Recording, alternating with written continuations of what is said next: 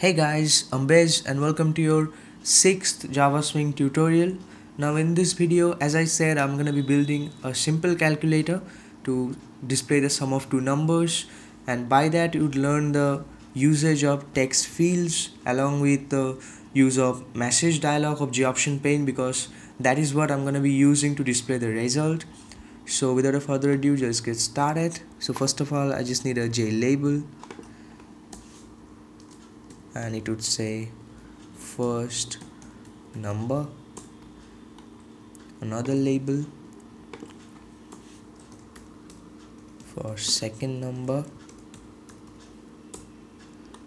and I'll just place it properly.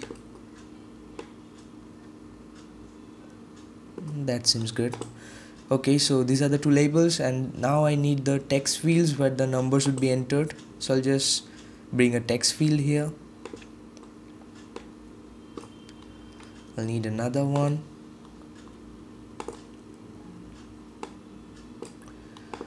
and now let me just change the variable names of this text field. So it's not a huge name. Be much more easier for me to type in the names later on when I'm doing the coding. And that's it. So these are the text fields where the numbers would be entered, and now we just need a button, right, that would be clicked to display the result, and we'll call the button sum, and that seems great. Now let me just run the application first of all. So this is our application right now. In this text field, the user can enter some number. Here he or she can also enter some other number, and when the sum is clicked, then here a message would show that would tell the user that these are the results. So let's do it. Now for adding an action listener to this button, we just need to double click it, right? So here we do it. So this is the action listener that Eclipse creates for us by default. Now within the action performed, we have to write the code to add the two numbers. Now whenever you enter something to a text field, then that is accepted as a string, but you obviously can't do addition or multiplication on strings, right? You have to parse it to integer or float or double, and so that's what we are going to be doing right now. So let me store the first number in num1, and it's equal to, I hope you know how to parse, and if you don't, you can just follow me.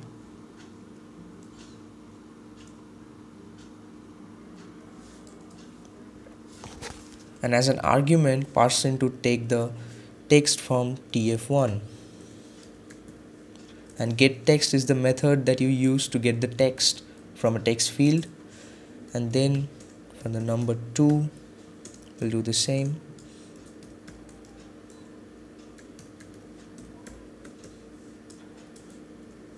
Now this time it would be tf2.getText.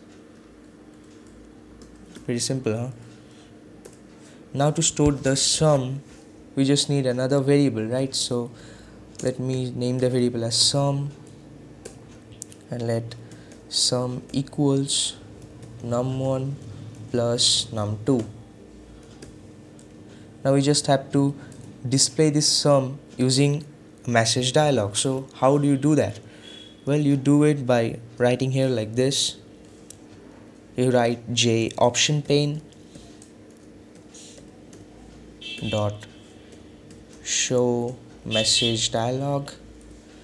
Now the first component is null, because you are not doing any modifications like how the message box will look like when it appears on the screen. You just want to use the default settings, right? That's why you use a null. Later on you will understand when we do some changes to it.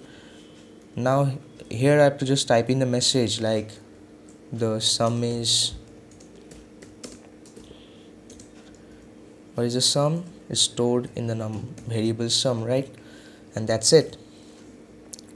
Now if I just run this application, and now give some numbers like 45, and the second numbers as 987, and now if I click sum, you see the sum is shown. in a message box.